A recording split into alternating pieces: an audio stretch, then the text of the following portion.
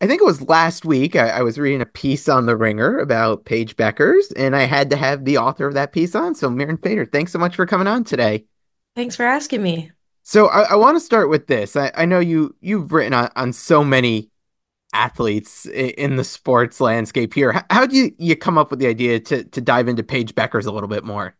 I love her energy. I love, there's something about her that is so unique and so interesting. And I think it's more interesting to talk with somebody who has not achieved the ultimate goal of what they want rather than Mhm. somebody who has won it all. Everything's gone right.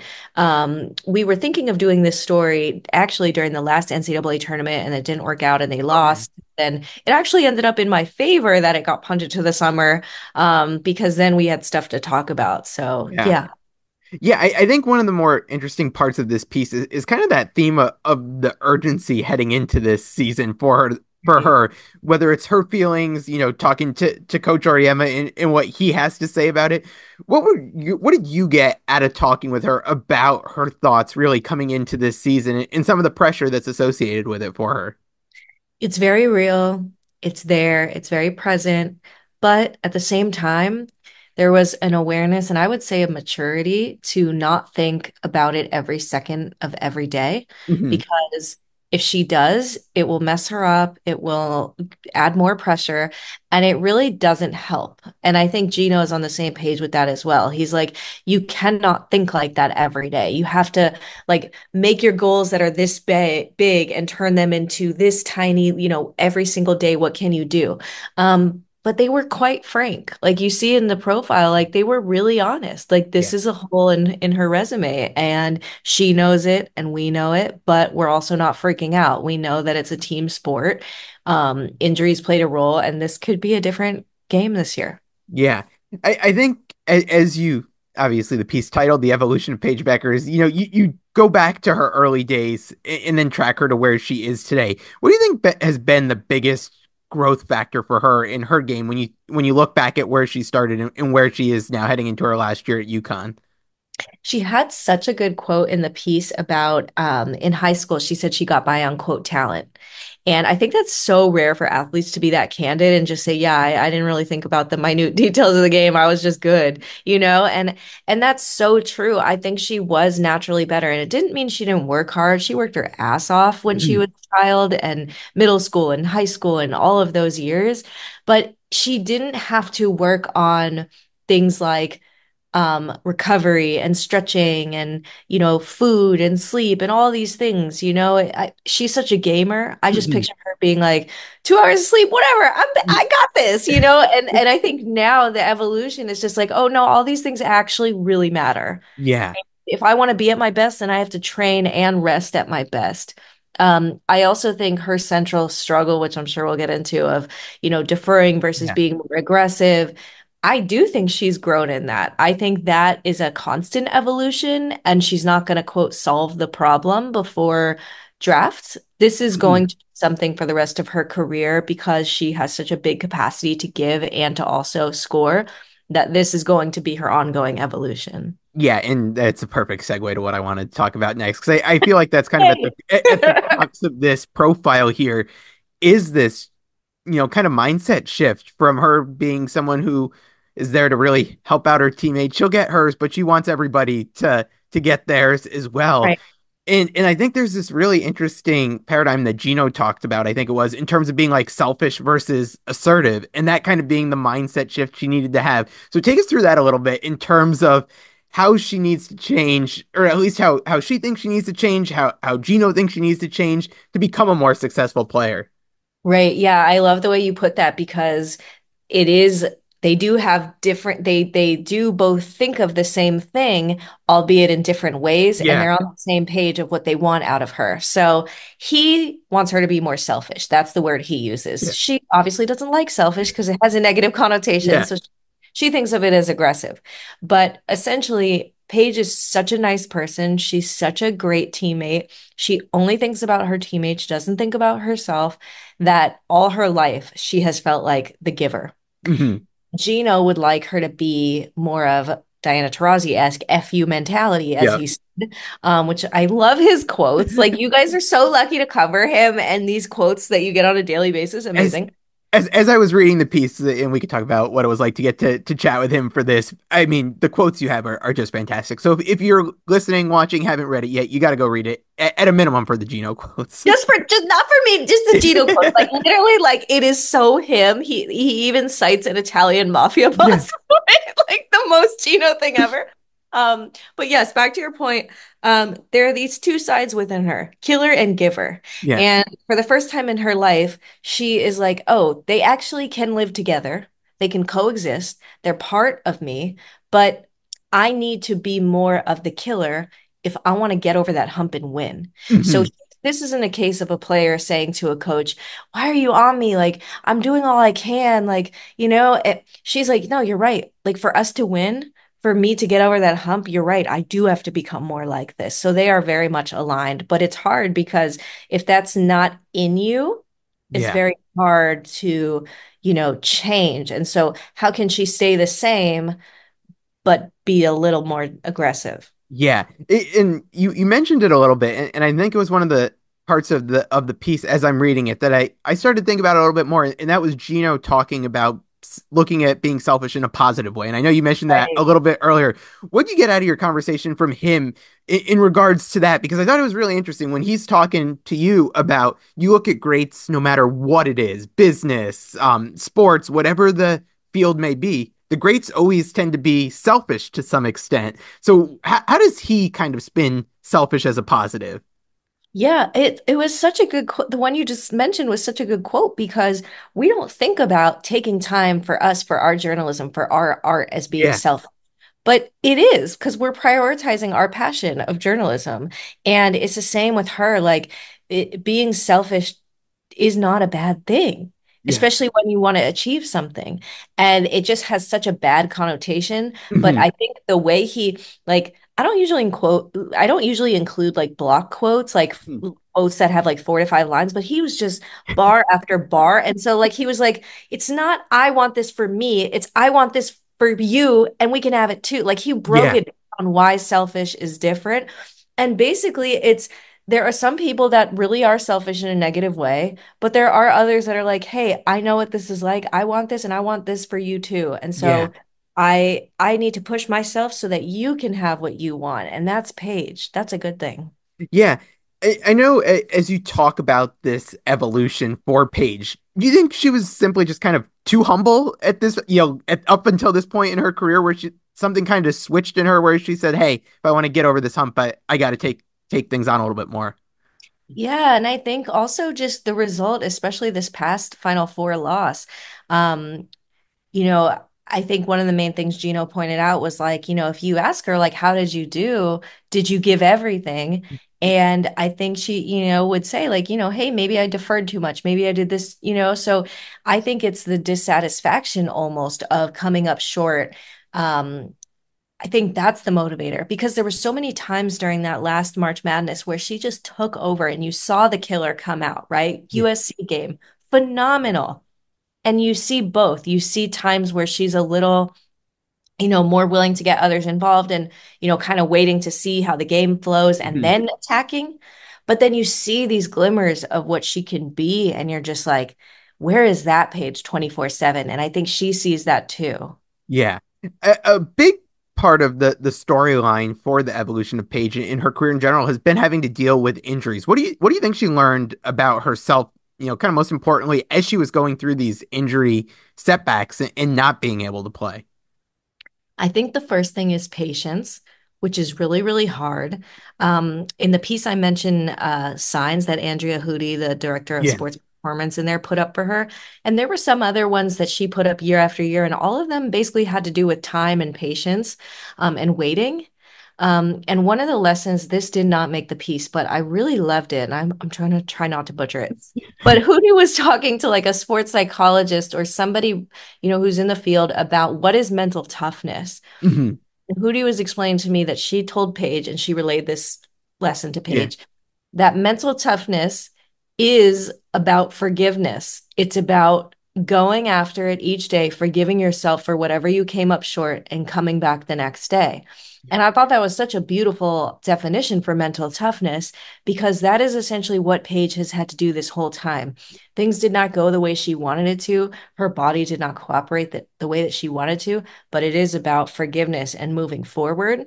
Um, I think that takes so much strength and inner maturity For to be able sure. to think like that. Yeah.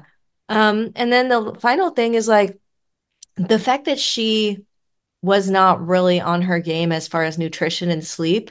It just really shows you the talent level of her because imagine if she had been doing all of that this whole time. Look how great she was without that. And so, she's really like taking that very seriously now. Yeah.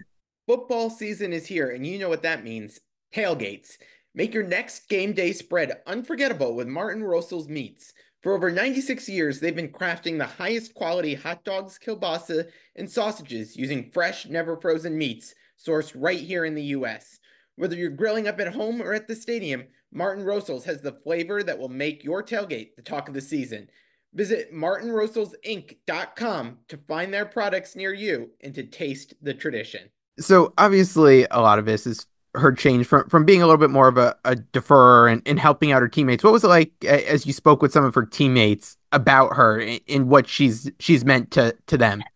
Oh my God. Like I did not even really ask emotional questions. And like AZ was just getting so emotional about talking about Paige. And she was like, it just makes me so emotional to talk about like my sister. And same with KK. Like again, I wasn't asking about anything very overly emotional, but Mhm. that's how much they care about her. Um, it was really cool because they each gave stories of like AZ, like when she even before UConn, Yeah. she got hurt and Paige like flew across the country to be there with her after surgery and prayed over her and just those are things that you don't forget. So yes, like a national title hasn't been won, but your best friend flies across the country to be there for you after surgery. Like it's really the respect they have for her is so genuine and real and they want her to be more aggressive. They're like she needs to do this for herself. Like she needs to know that we want that from her. We won't think less of her for Yeah. that. We encourage that. I mean, as you look back at her career, going back to the high school days, she's always kind of been center of attention, had the spotlight on her. How do you think she's dealt with that as she's dealt with these ups and downs of her career? Obviously, as women's college basketball in particular has really seen a takeoff the past several years here. The spotlight's only growing bigger. So how do you think she's adjusted to dealing with that? Extremely well, and that is so hard to do. It's funny because when I was freelancing for ESPN years ago, she was an eighth grader, and I was doing a piece for them on what it is like to be young and famous and what it's like to be recruited before you even get to high school. And I interviewed her dad for that story. Mhm. And he was just talking about how, like, it's treating her like she's normal, treating her like she's not special, treating her like there's nothing, there's no difference between you and other kids. Yeah, They aren't giving you all this praise right now because you've done something. You got to earn it. And I just love that, like, everyone else saw her as this, like, next generational player. And those around her were like, Paige, did you go pick up my beef jerky? Like, did you go do this for me? Like, you gotta, come on, Paige, like, let's go. And it kept her so humble. And I love that. And, a lot of athletes say, oh, I'm humble, which is like in itself, like, are you? But yeah, like, she really is. Like, it's so genuine with her. And, I think about what she just went through on a more serious note with this stalker, which is yeah, horrible, which she did not comment on that for our piece. Um, it's really, really hard to be a young woman online, offline, anywhere. And it just kind of shows you it's like nobody feels safe, and like she's getting more and more famous and it's getting harder and harder and harder. And she really does want to see herself as that small town girl with big dreams yeah. because the world is changing. Her life is about to change dramatically in a matter of months. Yeah, no, for sure.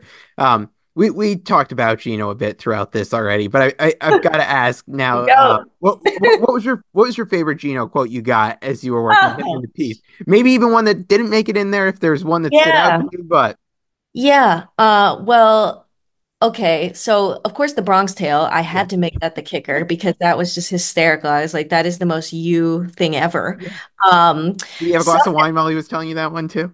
you could have brought it out, honestly. What a great interview. One of them would, I think it was in Rio. It was in the context of the boxing metaphor. He was saying that like she Okay.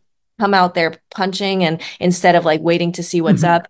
And then he started on this story about when he was coaching Rio and Tarazi was just kind of playing with them, like, oh, all right, we'll keep you guys in the game. And then he was basically saying, like, get your fuck you mentality, let's go. Yeah. And then she just demolished them, like absolutely demolished them. And he was like, "See, what were you playing around for?" And he was saying like that's what Paige needs to do, like from the jump. It's awesome how much Tarazi's name came up in the interview, especially as you think of the fact that she obviously is on her way out and Paige is on her Yeah. way. Thought that was really interesting. The other thing was like, the classic oxygen mask. He's like, if you're on a plane, Yeah. Paige, I need you to put on your mask. Like it's just the parables, the thing they Yeah. just on and on with him. Um, and I thought it was so funny. Paige was like, yeah, he'd be spitting, but she they are a really funny pair. Yeah. Because she was not kidding when she said, yeah, a lot of cussing out Paige. That was freshman year, a lot of him cussing out Paige. And he was like, yep, I challenged her. And I thought it was interesting because, she won every award there was to win that freshman year. Hmm. And she was like, how do you criticize somebody who's won everything? How do you push them when the world is being like, you're great? And I just love that, like, here she is now, all these years later, everyone's saying, you're the star now. And he's just like, I need you to be better. I just love that he's not, fluffing her up. He's just like, I need more from you. What do you think it says about that relationship and about Paige too? Because you look now with the transfer portal and things like that, you get a coach who might be cussing you out a little bit too much, pushing buttons that don't stick with you, and you might be out of there. Whereas, I mean, she's maximized her time. She could be here at UConn, be around Coach Oriema, and be able to move forward and be successful with it. You know how many leave UConn. There's a Yeah. lot that it doesn't work out for, or they stay and they're miserable and they ride the bench and then they're a senior and it's this awkward, first Right. starter game and you're just like, wow, I remember when she was a star 4 year McDonald's All-American 4 years ago. Like that's happened many, many times. And she could do anything. She could go anywhere. Like she literally she's the same agency as Tarazi and like she's built for it to be a pro. She doesn't have to be in a situation where she gets cussed out every Right. day, Yeah. but she likes it. Like genuinely not even joking. She's like, I like that he tells me the truth. I like that he's not going to be fake with me. Was it easy? Absolutely not. I mean, one of the things I didn't really put in there, but Gino talked about how like sometimes she'd make excuses, he used the Mhm. word excuses. And I don't think it's excuses in the way that you and I probably think of it, but it's more just like, I think it's when a coach is trying to motivate you and they basically are saying like, you aren't doing enough. Right. He just did that over and over and over again. And she's like, okay, I'm back for more. Like, I think that says so much about both of them. It's very rare in this today's world.